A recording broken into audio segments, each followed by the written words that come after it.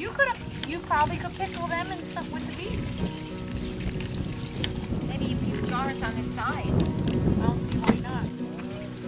They're doing peppers and some beets. When you cut them down, Kate, they go down to like things. And all my granddaughters are gone. Sarah's the only one here. She come from up north to visit Kelly. Kelly's working today. She'll be home eventually. Ready to cut some peppers? No, I'm ready to get a watch. Get a seat next to Skip. What are you doing with the peppers anyway? Next Skip. Hello. Hello, Mary.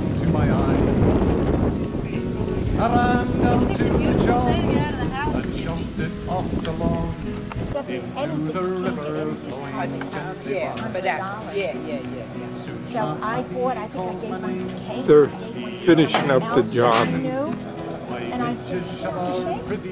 I don't know how many jars or what, but they did a lot.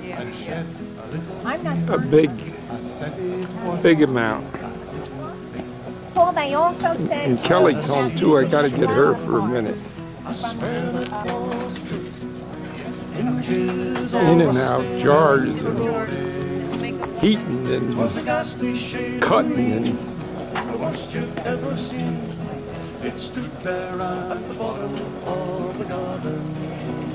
they did a lot.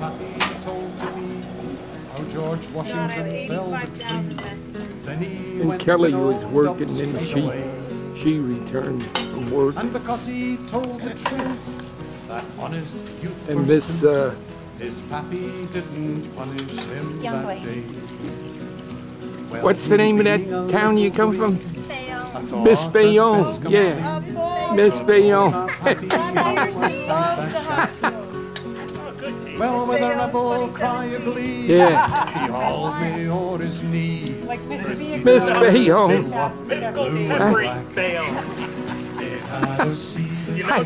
I see. I couldn't think of the name. I knew I had a little laugh there, but I couldn't think of the damn name Bayonne. 'Twas a ghastly shade of green, the worst you've ever seen.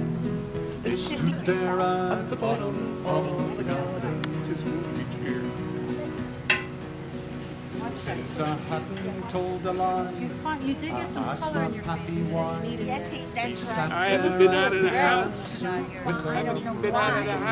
All right, everyone look here. This is for Pop's camera. Washington's pappy, Oh, the hat made the outfit. sitting No. in the tree. It did. Put it on.